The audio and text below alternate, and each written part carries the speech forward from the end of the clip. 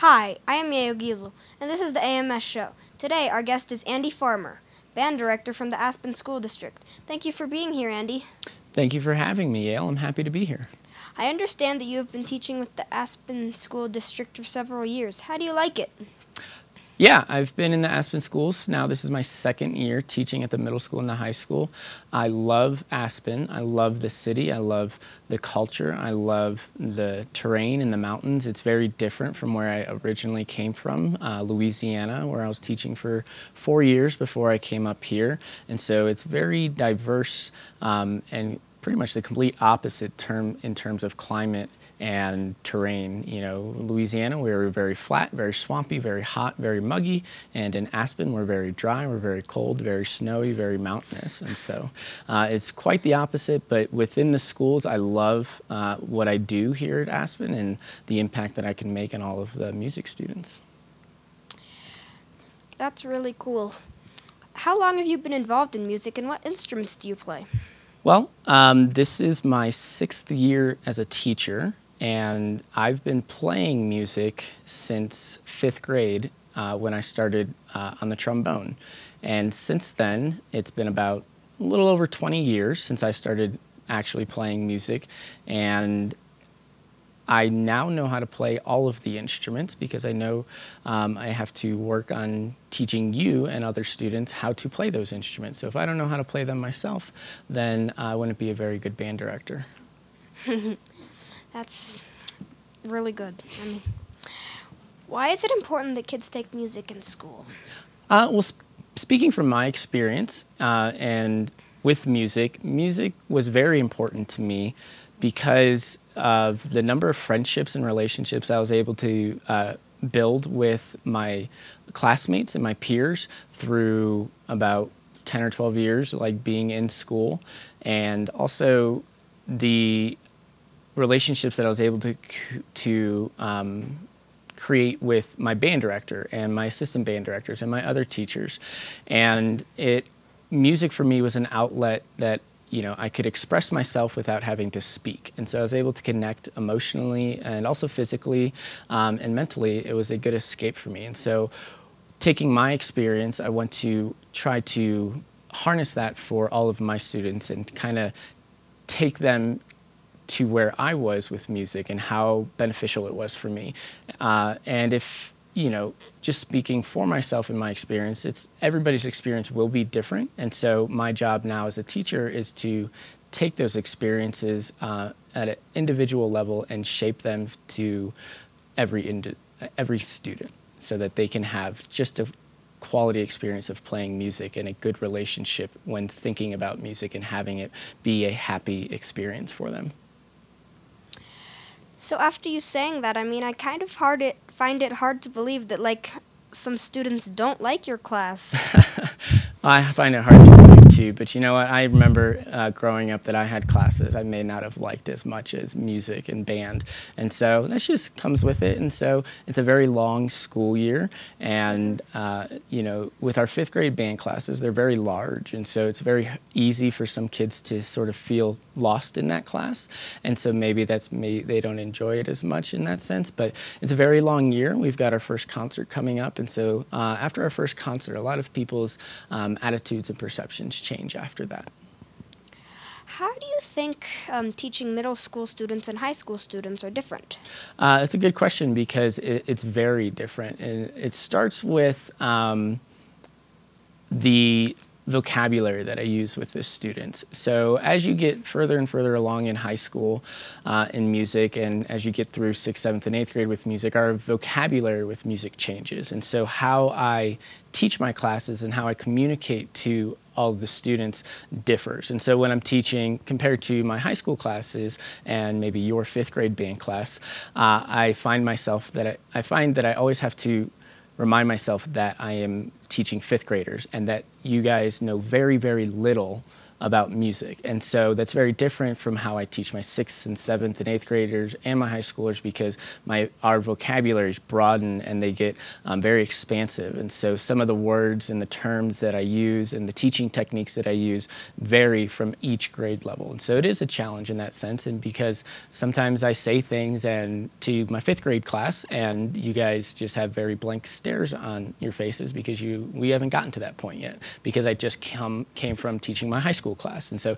it takes me a minute to kind of rewind myself and make sure that I'm speaking the right language to the right classes. So that's one challenge that we have. But at the same time, one of the benefits that I get from teaching both middle school and high school is that I get to see firsthand from 5th grade, when all of the 5th grade students started their instruments, all the way up through middle school and through high school. So I get to see the progress that everybody gets to make from year to year to year as they continue on through band. And so that's one of the things I really enjoy about doing both high school and middle school groups. Do you use any technology in your teaching, like, for example, digital metronomes? Yeah, so we do use technology in our classrooms. As we get on further into the year, we start incorporating more technology, especially at the 5th grade level. But at the 6th, 7th, and 8th grade into the high school, we do incorporate a lot of technology. And so one of the more basic forms that we use is we do use metronomes and tuners on our cell phones. And so we don't always bring out phones, but it's just, and we don't always necessarily use those in class, but it is a tool that students can use and download for free on their phones, and have some music teaching tools at their disposal whenever they want. Another thing we use, and what we're going to start using more in the 5th grade level, since you guys all have brand new Chromebooks and every student in the middle school gets a Chromebook, and so there's video recording software and audio recording software on there, and so we can use those to video or audio record performances or sort of playing tests or quizzes, getting you guys to perform and record yourself and listen back to that, and then submitting those things through Google Classroom, and so that we can sort of track your progress throughout the whole school year as to, hey, this is where we started this year, this is how we kind of sounded in January and February, this is how we're sounding at the end of the year. And so we can do it at a group level, we can also do it at a very individual level. And so that's one of the benefits of all of the students having those Chromebooks, is that they all have the capability now to record themselves. And so that is a great tool for us to use, because where students are sitting and where they're performing sounds very different compared to what it sounds like in the audience or from where I'm standing. So when we're rehearsing in a big classroom like that, it's very easy to not be able to hear yourself, or kind of not really understand fully what it is that you sound like. And so kind of extracting that in a video or audio sense can really allow students to self-assess themselves, but also allow myself as a director or other teachers to provide almost real-time direct feedback to you guys. So that brings me to this conclusion of, like, if students happen to have a snare drum, like for my case, I play percussion. If I was gone, and I could just, like, take a recording of myself if there was a playing test in the period I was gone at home. Yeah. So that's another really useful tool. It is, and so we can also use those, because for a lot of performances and songs that we perform for concerts or exercises that we're performing out of our book, I like to record those myself and then distribute them to the students so that they can have an example for themselves to listen to, say, with Thanksgiving coming up. A lot of kids are traveling and going on vacation, and so they can still do some sort of learning and some sort of practice for the songs that we have coming up for our concerts in December. I understand you have brought professional musicians in to help teach your students. Could you tell us about that? Yeah, so the Aspen School District, even before I started, has had a great relationship with the Jazz Aspen Snowmass. And what Jazz Aspen Snowmass does is they bring in professional musicians throughout the valley who specialize on a certain instrument. And for your sake, you being a percussionist, and you know Chad very well, he's one of our instructors that comes in a couple times a week and he has a wife, Lori, who is a woodwind specialist. There's a few other people on their faculty that come in and help us out.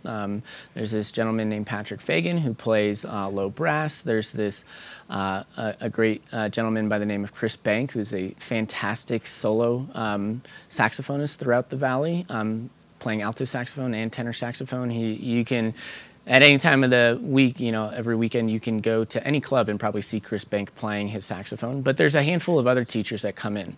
And it is incredibly beneficial, especially at the 5th grade level, where our class sizes are very big. Our class sizes range from 35 to close to 50 students per class.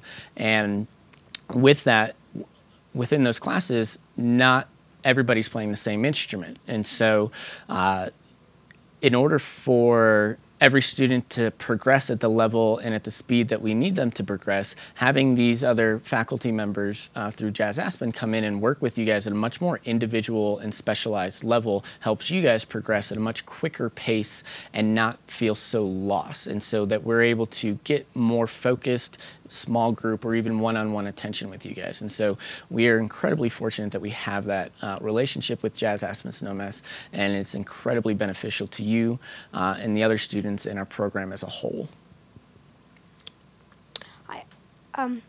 Do you collaborate with any of the other music teachers in our district? Yes, we do. One of the biggest collaborations that we do is every year is the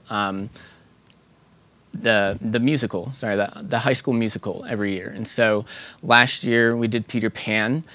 This year we will be doing Guys and Dolls. And so that's one of our biggest collaborations, working with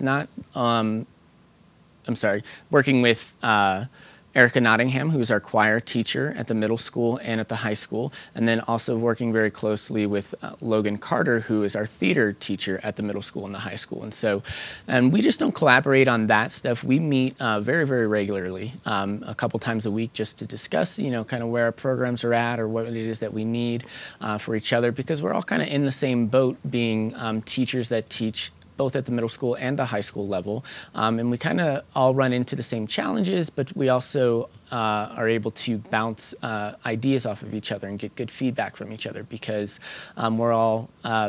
we teach very similar styles, and we teach along very similar aspects in what the students are learning in terms of music and in terms of choreography and dance and movement and setting and all that stuff. And so the language that we use with our classes is very similar, so we can benefit a lot with that. We also work very closely with Marnie White, who is our elementary music teacher, and she does a fantastic job of preparing all of the elementary students for more advanced music learning at the middle school level. And so she's somebody that we collaborate with very often as well. And so our programs could not be where they currently are without Marnie doing all the work that she does at the elementary school. Does Erica ever have choir concerts with Marnie? I don't believe that they have had a combined elementary and middle school and high school concert choir yet, or choir concert yet. But they do work very closely together, and all of our concerts will be coming up in December, back to back to back. So on December 10th will be the middle school and the high school concert choir, and then on December 11th will be all of the band concerts. So everything from 5th grade band concert all the way through our middle school jazz, high school jazz, 6th, 7th, 8th grade concert bands and high school concert bands. That'll be on December 11th, and then on the following night, December 12th, will be the 4th grade choir concert. So it's all 3 days back to back to back, and so it'll be a week full of musical events. When exactly can you join the jazz band?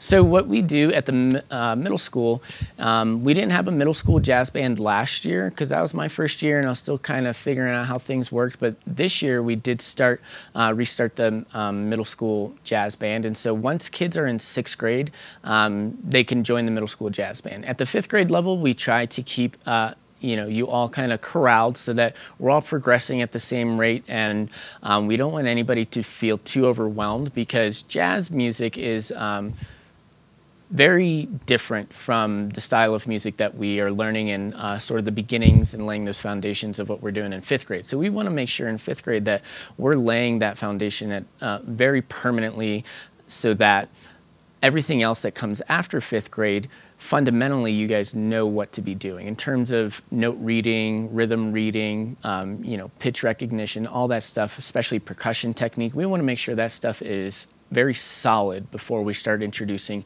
much more diverse aspects of music to you guys. I understand some of our students did very well at the state competitions last year. Yeah, so both at the individual level and at the group level, last year we took all of our groups, 6th grade, 7th and 8th grade, and high school concert bands, and we went and performed at some music festivals where we get adjudicated or graded on how well we perform. And so all of the groups, and we went, I can't remember the name of the school, but we went all the way up to outside Steamboat Springs. And so it was a big, long day of all the groups performing and getting judged on how well they played, and they performed very, very well. And we plan on doing that again this year with all of the performing groups. Now, again, with 5th grade, we don't do that with 5th grade because, again, we just want to make sure that you guys are getting a good quality experience at a very fundamental level, so that everything's in place for we're preparing you guys for next year, so that we in 6th grade, we do progress much more quickly. We don't go as slowly. So in terms of the music that we read and the concerts that we play and the festivals that we do, it's a lot more at the 6th grade level. But at an individual level, in terms of state recognition, last year we had 3 all-state musicians on their instruments. We had one student, Daniel Jansen, on French horn. He made the all-state orchestra and the all-state band last year on his French horn. We also had another student, Andrew Siebold, who was he played violin, and he made all-state orchestra on his violin. And then we also had another student, Jeremy Martin, who's in high school, who made the all-state jazz band, playing drum set. And then this year, also there's a few other things, because there's last year we had an 8th grader who's now a 9th grader, Evelyn Steffley. She plays the tuba, and she actually this past summer she auditioned during the spring for this big orchestra event in London, and so she got accepted into that and was traveled over to London this summer and played her tuba at a concert over there with musicians from all around the world at the middle school level. Then just a few weeks ago, at an individual level, the former student Daniel Jansen, he made the all-national honor orchestra. And so just a few weeks ago, when I was out of town, we were down in Orlando together at our national convention, and he was performing there. He is also going to be traveling this coming summer, 2020, to Vienna, Austria, and playing in an event over there on his French horn. That's really good. Yeah, it's a lot of stuff, and so there's a lot of opportunities out there that your instrument can take you to places all over the world. Do you have any goals for competition this year? Yeah, so much like what we were talking about with the events that we did last year, we're going to continue to do those events throughout the state, and those are put on through the Colorado Music Educators Association or the Colorado Bandmasters Association. They put on these festivals all throughout the state where schools from middle school all the way through high school concert performing groups can go and get judged and adjudicated, and that's a great thing for the students, because one, it gets you guys outside of the school, it gets you guys exploring to the state, but it also gives you guys, provides you guys feedback from retired teachers or current professionals in the music field, where they will provide much different feedback to you guys than I provide for you. And so getting that sort of feedback and kind of really seeing where our group is and how our group compares to what other groups are doing and how other groups are performing throughout the state, it's just incredibly good feedback for us, because they record themselves, they record us, and they provide a wealth of information for us to how to improve our ensemble, how to improve our sound, how to improve this piece of music. And so, yeah, we definitely have plans for that again this year. And so most of that happens in the springtime. Most of those festivals and those competitions start happening in February, and they'll go all the way through April. And so we just got to find the right one.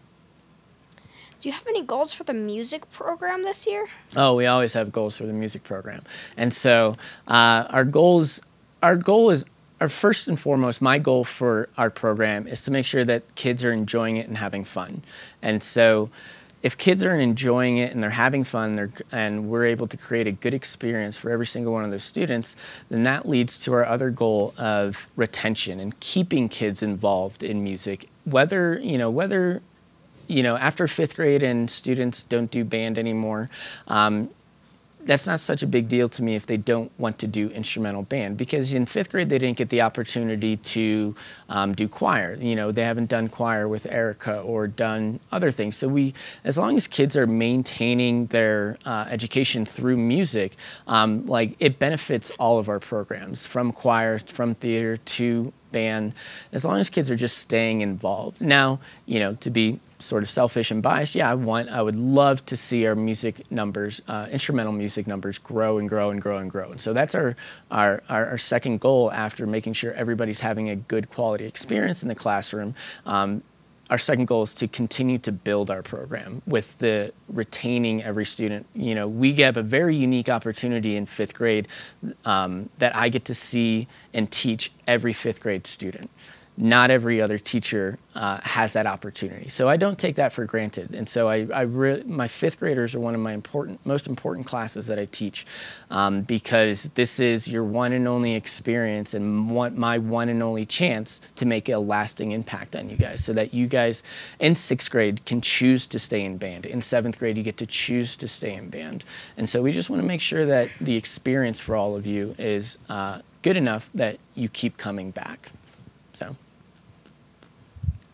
Are there any performances soon that the public can attend? Yes, of course. And so like I briefly mentioned earlier, specifically for the band, on Wednesday, December 11th, we will have our annual winter concert over at the District Theater. We'll have 2 separate concerts, because at 5 o'clock will be the 5th grade band concert, and we have to have separate concerts because there's too many 5th graders. There's 125 of you this year, and so putting 125 of you on stage and with all of your families, and on top of the 6th, 7th, and 8th grade and the high school, I don't think we'd be able to fit everybody in the theater all at once. And so so we're going to separate those concerts. And so the 5th grade, again, is on December 11th at 5 o'clock. And then immediately following the 5th grade concert, at 6:30 p.m. will be our 6th grade through 12th grade concerts. And so there we'll be featuring, again, the middle school jazz band, the high school jazz band, the 6th grade concert band, the 7th, 8th grade concert band, and the high school concert band. So it'll be, if you think about it, there will be 6 different performing groups that night. Can you share any of the music that the students will be performing at the concert? Sure. And typically around this time, we try to, especially at the younger levels through 5th, 6th, 7th, 8th grade, we try to, this is the holiday season, so we try to make it very festive in that sense. And it's fun, especially for the younger musicians, because the holiday music is very recognizable music, and it's music that everybody's pretty much grown up with.